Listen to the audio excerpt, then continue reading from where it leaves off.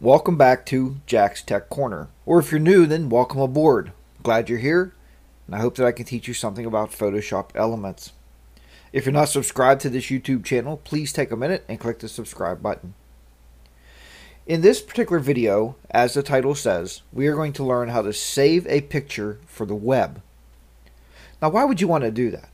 Well, basically, when we take pictures today with our high megapixel cameras, the file size becomes quite large.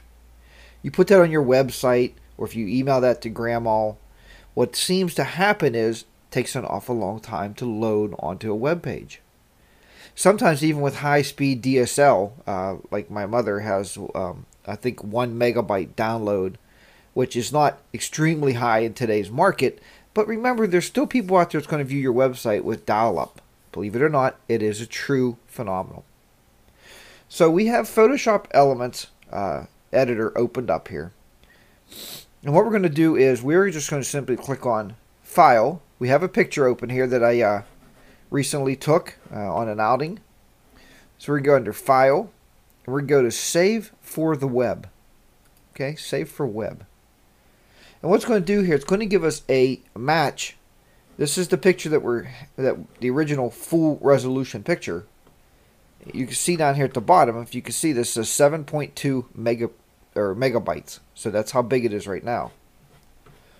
Over here, it says the GIF image is 1.822 megabytes or 1.82 megabytes.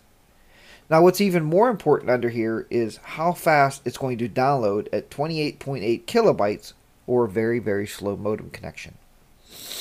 So it's going to be 664 seconds at 28.8.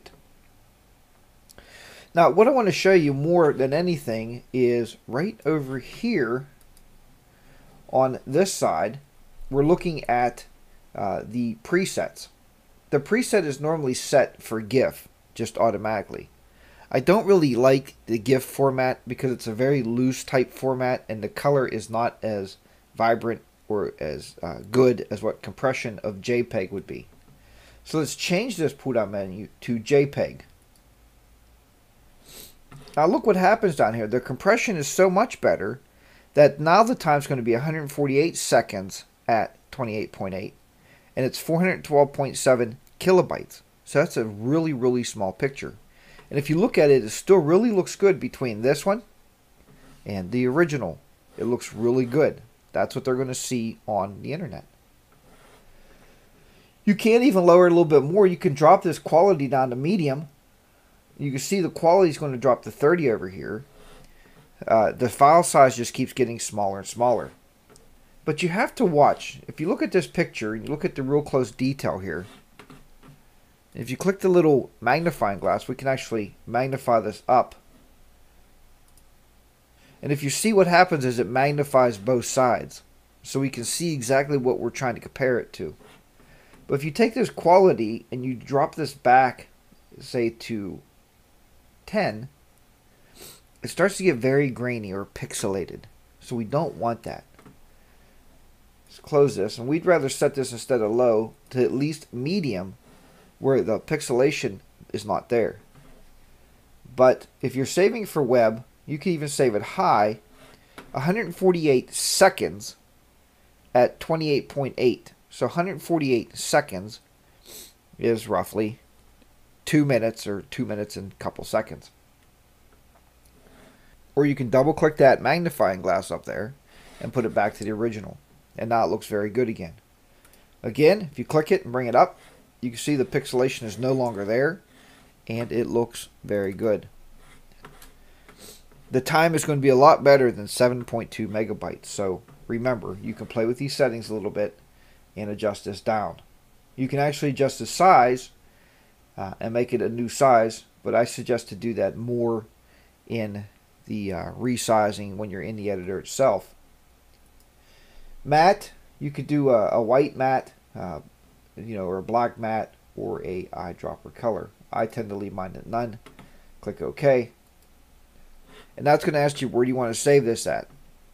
So it's already called, this is already the name of the picture. So I'm just going to add web after it, and then I'll save that out. And there you go. Now if we go look for that picture, I keep mine under pictures and edited. We'll open that up. Dripping Web is right here, and we'll just open it with a preview window. And you can still see it looks very, very good. And it's a very small size, so it's going to load very, very fast in the web browser. So that is a way that you can actually take high, very heavy megapixel pictures and actually save those for the web. And then you could even take that particular picture and attach that to an email and send that out to grandma or whoever, or the parents. Maybe you wanted to send a picture to the parents. Maybe you are the grandma and you want to send a picture to mom and dad. They're at work, but it's a nice way to save it. As always, if you enjoyed this video tutorial, please check out my website, jackstechcorner.com, and pick up the DVD collection. You can't go wrong. Folks, there's a lot of videos on here. The 3-volume set contains 112 video tutorials. 112 video tutorials on Photoshop Elements. And folks, these work with version 6 all the way through 9. So no matter what version you have, you're good to go if you buy this set. Or you could buy the individual copies, whatever you want to do. It's up to you. I do ask you to join our web forums. If you have a few minutes, click on that, sign up. It's a great place to talk about photography, Windows, servers, Linux, Macs. We talk about everything in there. Get in there and join up and join the conversations that's going on. If you don't want to buy anything, you don't want to join the forums, please donate to the show. It does help me to purchase software, pay for my websites. It helps me to buy the stuff I need for the studio to keep producing these videos. So until next time, as always, please keep those shutters clicking, keep the editors editing, and post some of your stuff on the internet and let us see it. Don't forget you can also join our Facebook group and join the group. It's Jack's Tech Corners, the group.